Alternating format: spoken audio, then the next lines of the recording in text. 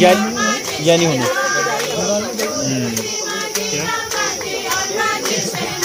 वो दुल्हन को उठाने वाला है कारण बगिनी वाला बहुत है, कुछ हमारे हम नहीं करेंगे।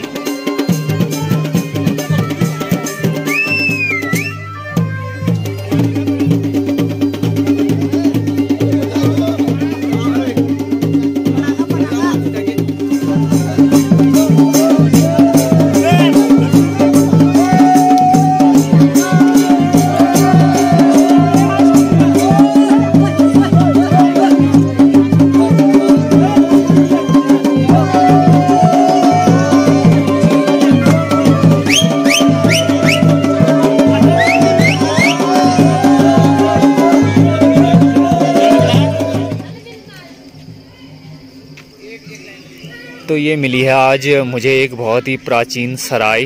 मतलब सराय का मतलब होता है धर्मशाला है, जैसे आज के ज़माने में होटल होते हैं और क्या बोलते हैं रिसोर्ट होते हैं या गेस्ट हाउस होते हैं या होम स्टे होते हैं। तो प्राचीन काल में जो यात्री होते थे, लंबी यात्राएं करते थे, तो उनके लिए ये जो है सराय बनाए जाते थे ऐसे। मतलब ये बहुत ही मतलब इसकी कंडीशन अभी उतनी अच्छी नहीं है, लेकिन फिर भी दिखाने लायक तो है ही। तो ये है सराय। तो दोस्तों लगभग 2 बजे हम यहाँ पहुँच गए थे और अभी टाइम हुआ है 7 बजे। तो 5 घंटे यहाँ बिताने के बाद अब फाइनली हम जा रहे हैं वापस। और दूल्हे की गाड़ी जो है आगे जा चुकी है और कुछ गाड़ियाँ आगे हैं और कुछ साथी पीछे नाच रहे हैं।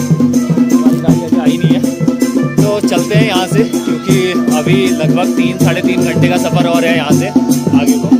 क्योंकि दिन में आए थे तो 3 घंटे लगे थे, अभी रात को अंधेरा भी है तो लगभग 3.5 घंटे तो लगेंगे ही लगेंगे। तो मिलते हैं अभी सफ़र में। तो काफ़ी अच्छा रहा आज का दिन। सफ़र ने काफ़ी थकाया ज़रूर, लेकिन काफ़ी दूर आए थे और अच्छी रही बारात भी।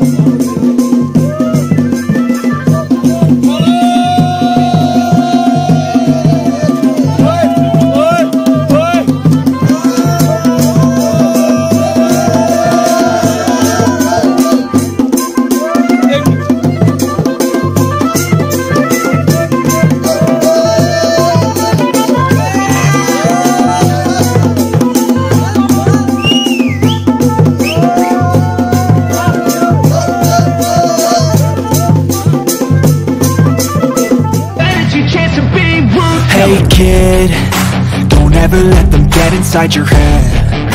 They'll tell you what to do in life instead of everything you know that you could get. Don't let them guide your life towards regret.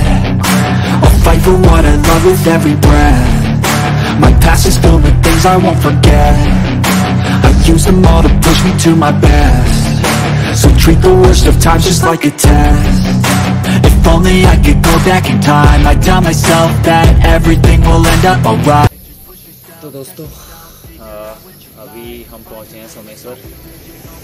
लगभग 1.5 घंटा हो चुका है हमें मच्छखाली से निकले हुए और अभी हम रुके हुए हैं एक रेस्टोरेंट पर, क्योंकि काफ़ी सर भी घूम रहा था और रोड भी ऐसी हो रही है, पूरी हालत ख़राब हो रही है सफ़र में। पूरी कमर की वाट लग गई है। सबसे आगे हम ही हैं। अभी बारात की सारी गाड़ियाँ जो हैं काफ़ी पीछे हैं। तो यहाँ पर रुके हुए हैं एक रेस्टोरेंट पर थोड़ा सा चाय नाश्ता करने के लिए। तो रुकते हैं थोड़ी देर यहाँ पर और फिर चलते हैं आगे। And when they finally think you're wounded, then it's your chance to be